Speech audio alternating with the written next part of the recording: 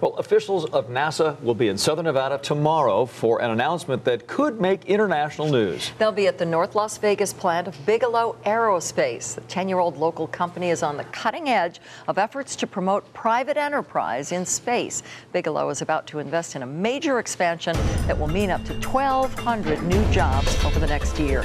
George Knapp of the I-Team got an exclusive look inside the Bigelow operation. You're here with an update. And of course, as you know, we've been in the plant a couple of times, and we had the only camera present for its 2 space launches. But what's unfolding now is the most significant development since the company was launched. The dream of private enterprise in space is no longer a futuristic hope. It's here. Southern Nevada finds itself at the center of a brand new industry that will generate hundreds of good jobs and could literally change the world.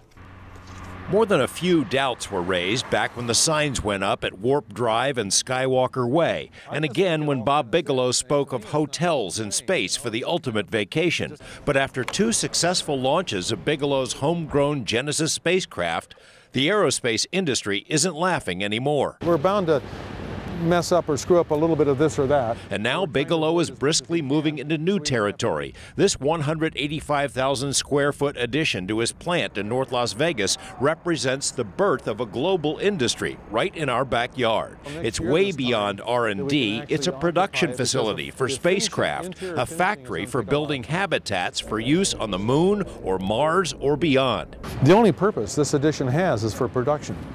And we have 3 spacecraft, so we essentially will have 3 production lines, an assembly, like an assembly plant you would normally have.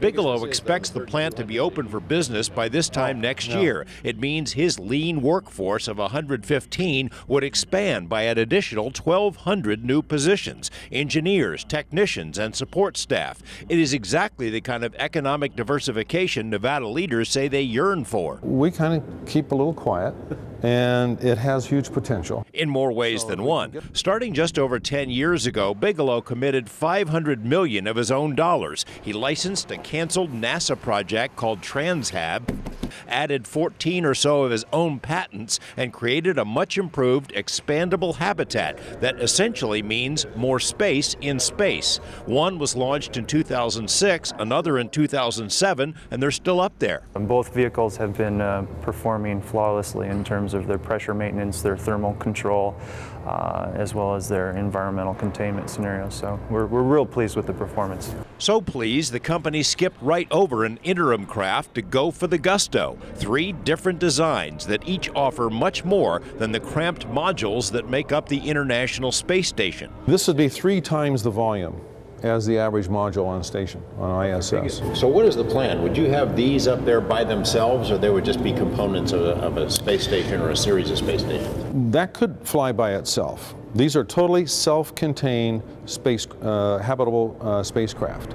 The company has come so far so fast in part by keeping things simple, sometimes relying on off-the-shelf components. There are no technical barriers remaining. That are flight ready and qualified and ready to bolt on as soon as we're ready to have a structure to bolt it to. Bigelow uses these intricate models as part of the sales pitch to foreign governments or corporations, anyone interested in leasing one or more of the modules. 7 countries have already signed on, including the UK, Japan, and Australia, meaning they can put their own astronauts into space without paying for an entire space program from scratch. But this is outfitted to support 6 people, and the living quarters and crew quarters are in this area. The plant also has full-scale mock-ups, and the biggest difference between these and what's up there now is elbow room.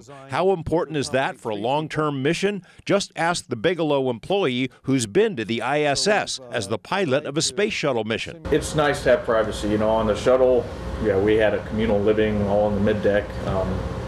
Sometimes, I spend a night on the space station just to get away, so this is the chance for everybody to get away when they want to, spend, for these long duration missions, you're going to have some personal time.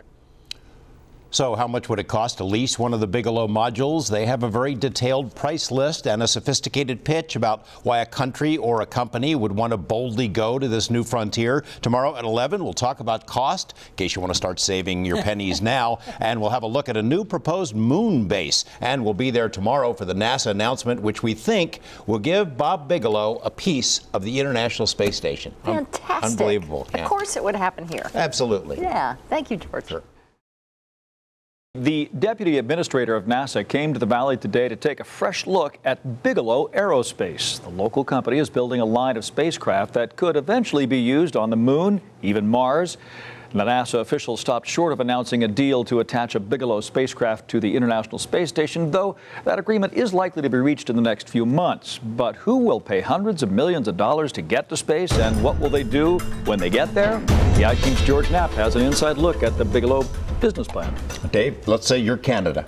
You don't mind that, do you? No. Let's say you're Canada. You spend $300 million a year on your space program, but that amount will get you a single astronaut visit to the space station over a 5-year period. By leasing space on one of Bigelow's private space facilities, Canada could have 5 astronauts in space for about half as much money. A third world country that wants to keep its best science students from leaving the country might be able to transform its national image by having an astronaut corps without paying for an entire space program. That's basically how it would work. Of having visitors and having people come to the moon, that would be the destination of all time. There'd be more than a few politicians and rich folks that would want to do that. I mean, and the rest of us as well. The idea of a zero-gravity resort on the surface of the moon isn't far-fetched at all, certainly not to Bob Bigelow. When he launched his private space program a decade ago, the assumption was he wanted to duplicate the success of his earthly hotel chain out there. And while Bigelow is convinced tourism will help drive the commercialization of space, he never intended to run any hotels himself. Bigelow Aerospace is more of a contractor. It will build and lease expandable space habitats as standalone modules in orbit or craft combined into space stations like Station Bravo, capable of housing a crew of 24, or as the backbone of permanent bases on the moon or Mars, surfaced by stations orbiting above. There's no reason that you couldn't have multiple bases. Other private parties in the space race, like Richard Branson or Space One, have much higher profiles than Bigelow. This one is designed to accommodate 3 people. But the Nevada company is much further along and has far bigger goals than quickie up-down jaunts into the wild blue. The Bigelow modules represent a more permanent presence in space, though Bigelow says he and the other space entrepreneurs are all taking steps down the same road.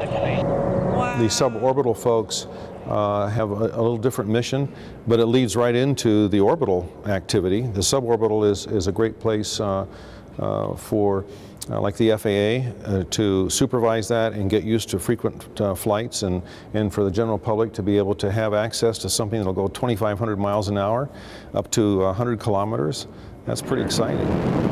Other than transportation, meaning rockets reliable enough to get the modules into space, Falcon 9 has cleared the tower. The main challenge is making it profitable. Bigelow thinks corporations would lease out a module or entire station, slap their brand on the exterior, like a company naming a sports stadium, for research or for bragging rights. He's already reached tentative deals with 7 countries based on specific prices outlined in his leasing guide. It would not be cheap, for instance, to lease a Sundancer craft for a year, roughly a few $100 million, but would still be a bargain compared to starting a complete space program. The ISS, for instance, cost the U.S. more than $100 billion. Bigelow says he can build a much larger and safer station for a fraction of that cost, and it turns out his first customer will likely be NASA, whose deputy administrator confirmed that a Bigelow module could soon be added to the ISS. Former space shuttle pilot Bill O'Flynn has been to the space station, but is now working for Bigelow. It's very exciting. The commercial space industry, as you know, is just taken off, literally, and to be a part of it is really exciting. But still, what would you do out there? Other than the view, why go? There are practical and profitable reasons to be on the moon, Bigelow says. Deep space observatories, valuable resources to tap, such as helium-3, exploiting lunar ice deposits to make rocket fuel, which could be burned in thrusters like the one developed by his team.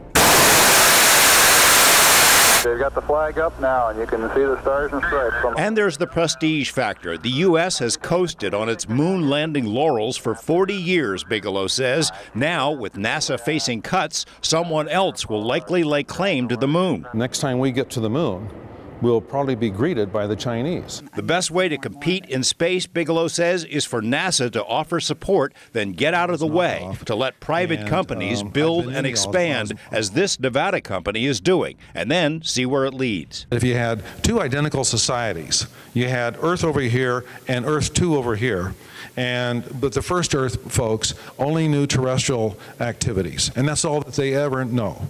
But the other folks over here have robust microgravity research labs, as well as all the terrestrial facilities.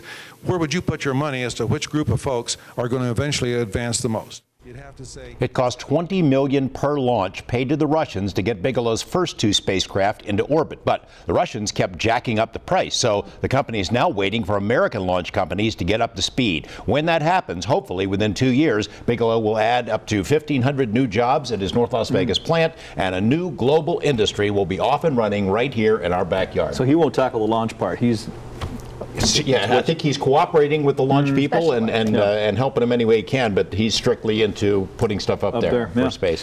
Fascinating, George. Sure. Thank you. Sure. Thanks, George.